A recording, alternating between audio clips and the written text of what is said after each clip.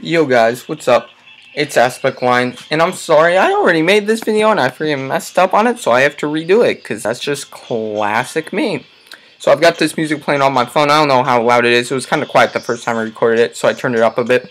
So here's what we're going to do today. We're going to be showing you how to put guns into Photoshop or whatever you want, any image you want, without having to cut it out using, where'd it go? Come back. Without using magnetic tool or pen. Or, I mean, you can use magic wand, but gag. So, I'd say pen's the best if any of you want to learn. That's probably the best way to cut out stuff. But if you can go without cutting out, it's even better. So what you're going to do, you want to go to Google, look at that, you know, Aspect Line, getting that ish, make sure to sub to me, because that's what it's all about, boys. And so, I'm going to go to Google. And when we go to Google, we're going to search up whatever image you want. You're going to want the Ballista. And so, not that Ballista. Ballista BO2.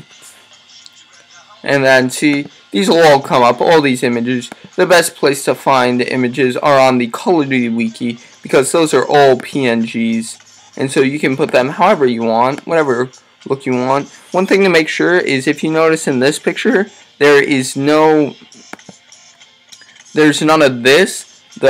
Actually, I like that. I'm going to get that.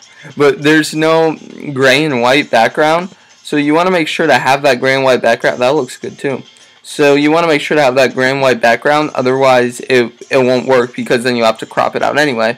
And no one wants to do that. So always make sure to use Call of Duty Wiki, or I guess this works too, but these are usually the best. And so with the transparent backgrounds, that wouldn't work. So what you're going to want to do is then save the image. I already have mine saved. Right click, save image as. I have mine saved, my PNG folder. And then what you want to do is go back to Photoshop, open that ish up, make a document, whatever kind of document you want. I'm just going to do my 1280 by 720. Just label it that, because I accidentally already made the thumbnail. Classic me.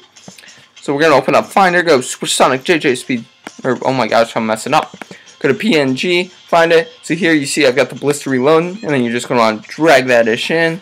It's a little grainy right now, but that's because you haven't placed it yet. Make it however you want. I'm going to make mine like that. Then we'll place it. Voila, you see it clears out a bit. Looks nice and good. I can change the background. I can change everything behind it. So I use the gradient tool on this.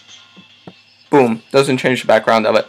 So that's all you need to do. Put those in. If you guys want to see more of these in the future, tell me, because I know they're not the best videos. I'll have better cut comms coming out. But I needed a video today, because no, y'all are missing me. Though not really. I probably use code line for 5% off Clarks. Thank you guys for watching. Please don't like, subscribe. I hope you all enjoyed the video.